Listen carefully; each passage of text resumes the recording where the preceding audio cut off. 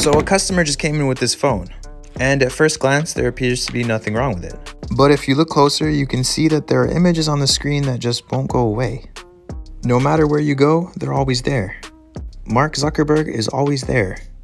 Do you guys know what this is? It's called screen burn-in. When you leave a still image on an OLED or an LCD for too long, the image might actually get burnt in, which is what happened here. That's why the old computers used to have something called screensavers.